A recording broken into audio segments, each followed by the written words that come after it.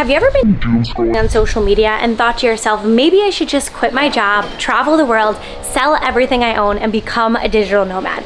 If that's you, or if you've even entertained that option by any means, you're gonna wanna watch this video because I am breaking down how you can quit your job in 2023 and become a digital nomad, and if I recommend doing it or not. Before we get into it, make sure you hit that subscribe button and I'll see you on the other side. First things first, when I was living in New York City, I lived in a 3-bedroom, 3-bathroom apartment with 2 other roommates. And although it had its perks, there was a lack of nature. So for example, now in Canggu, Bali, I live in the middle of a rice field and it is so beautiful. We hear lots of sounds of different animals, although sometimes there can be lots of bugs like spiders.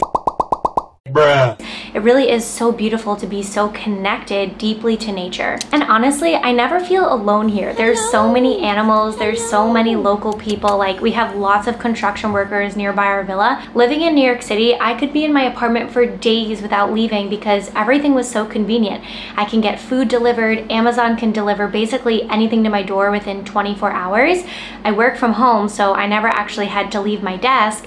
So I was missing and craving that connection with other people, with nature, with animals. So the first reason why I think you should quit your job and move to Bali is because you will really see how much more there is out there besides working behind a desk and your computer for 40 hours a week building someone else's dream. The next reason why I think you should move to Bali is because there's a low cost of living. So moving from New York City to Bali, we both, my partner and I, have been able to save a lot of money. When we were living in New York City, we were spending about $5,000 a month each on our living expenses, plus, right, going out to eat and enjoying everything that New York City has to offer. And then we were traveling once a month on top of that. Our lifestyles became really expensive really fast, and we realized that we weren't even in love with it.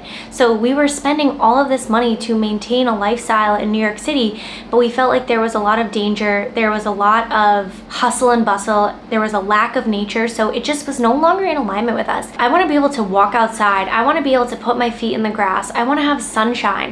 I did not get a lot of that in New York City, and I'm so much happier here with so much serotonin, vitamin D, like just sunlight, happiness, warm weather, and these are all things I didn't think would affect me until I actually left New York City and I realized how it was inhibiting my growth. So if you're an aspiring entrepreneur, or you're an aspiring digital nomad, or maybe you have your own business and you're exploring the digital nomad route, I want you to just take a look at how much it would actually cost you to make the move and live in a country like Bali or these other digital nomad hotspots, and compare and contrast really what it would cost and what it would look like to live here. I have a whole other video where I break down all of my expenses in Bali, so if you want to check that out, you could check it out up here. But ultimately, it is way cheaper to live in Bali and a much better quality of life, if you ask me. So at this point in time, you're probably wondering, how are you even able to do this?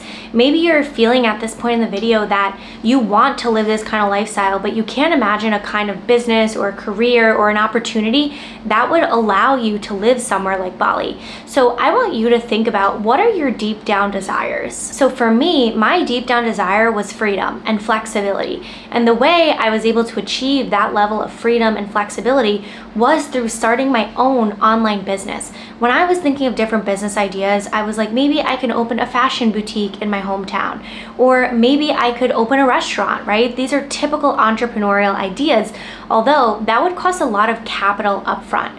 Versus starting something like your personal brand, it costs you $0 and you have ability to scale it beyond measure. And the reason why I'm so passionate about helping people start, grow, and monetize their personal brand is because there's a low barrier to entry, meaning anyone can do it. You have the freedom to make a YouTube video right now or make a reel on Instagram. And I also believe that every single person, especially you watching this, has some sort of life experience that you can turn into an offer. Maybe you can turn that into a course or a coaching program or a digital product. Everybody watching this video has gone through some level of transformation in their life that you can now package up that transformation and turn it into an offer, similarly to how I've been able to. And lastly, grow a community of people who know, like, and trust you.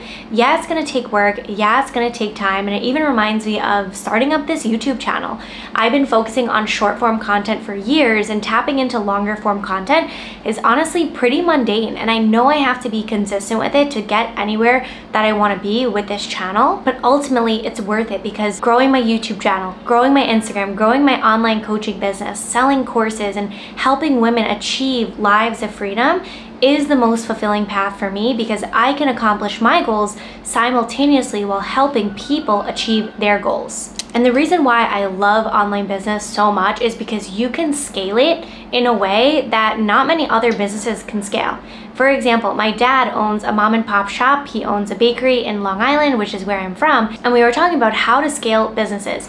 And we talked about how media, for example, there's really not much cost or risk associated with it versus having a physical location retail business.